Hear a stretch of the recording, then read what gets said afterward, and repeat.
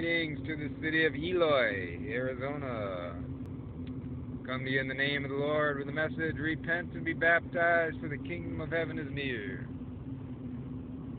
Any of you here in Eloy who have not yet accepted Jesus Christ as Savior, I want to invite you to become a Christian, be baptized in the Spirit. In order to do so, you start with saying confession of sins. Say to Jesus, I'm sorry for my sins. Thank you for dying to save me. Welcome me into my heart and commit my life to you. If you can say that, then I baptize you in the name of the Father, Son, and Holy Spirit.